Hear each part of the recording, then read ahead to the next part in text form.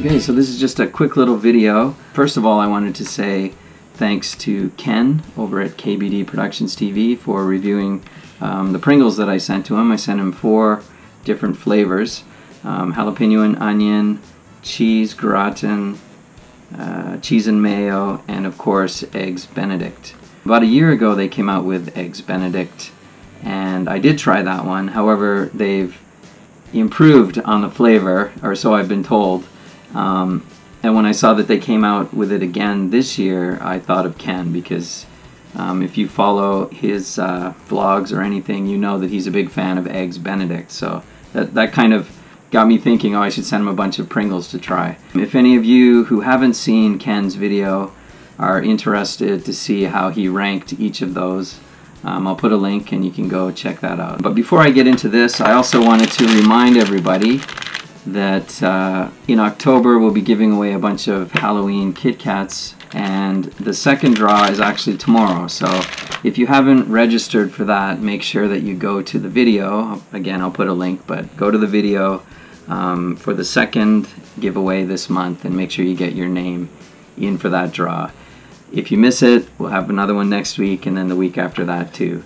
So yeah, I'm gonna get into these eggs Benedict Pringles and see how they are. Now I think, if memory serves, for the other 3 flavors that I mentioned, I think probably my favorite was the jalapeno one out of all those. But there we go. As you can see, it's just some plain looking Pringles in here. So a little bit crushed there. They don't really smell like much.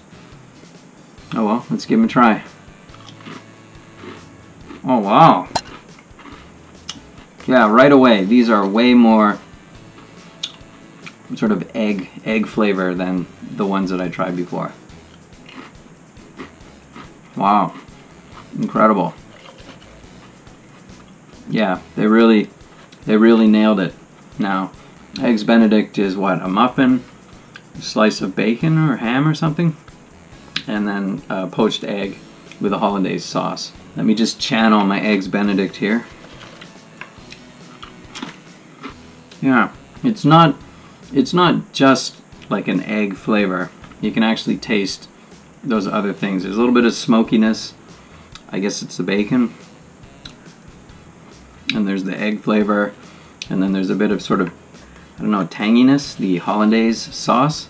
So yeah, these are actually quite good. Surprisingly, I guess they weren't satisfied with their first attempt, so I'm glad they made a second attempt. So yeah, these are really good. Thanks for watching, everybody, and tune in tomorrow is when we're going to have the second draw to see if you've won. And also don't forget to go check out Ken's videos. So we'll catch you guys later. Very good.